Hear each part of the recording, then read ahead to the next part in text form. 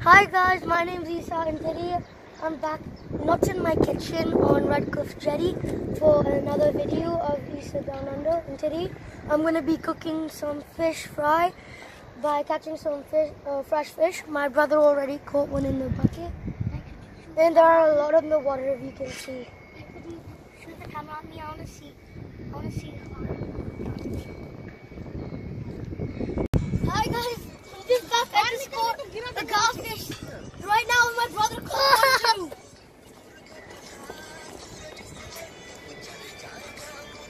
Daddy, quick! Tell me! So my mom's washing the fish we have right now, but our previous record for fish every time we come is 7. Our mom, me and my brother have absolutely smashed the record by catching around 20 fish. And these are how many there are so far, and there's still more in the bucket. And my brother is still catching fish.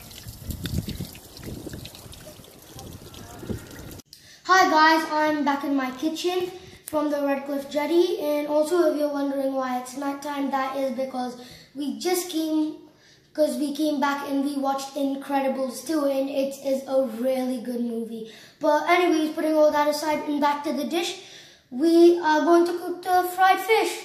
So what we've done here is we add 1 tablespoon of garlic paste to garfish we caught earlier.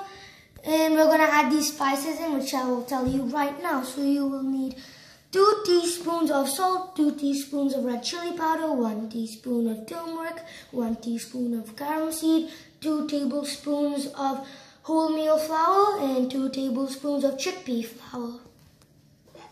So now I'm just going to add it in.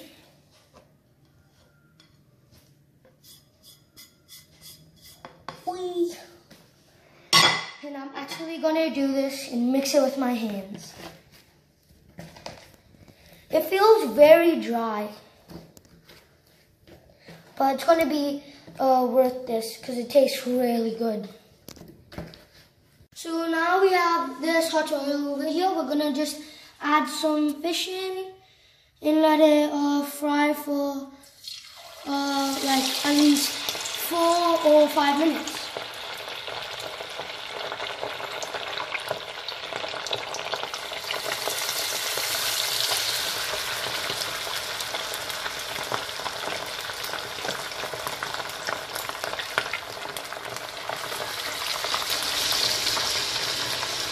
So now our fried fish is ready. It's simple, it's easy, and it's tasty to me. So now I have to do the same thing for the rest of the recipe. So that's it for me. Bye. Make sure to leave a like and subscribe.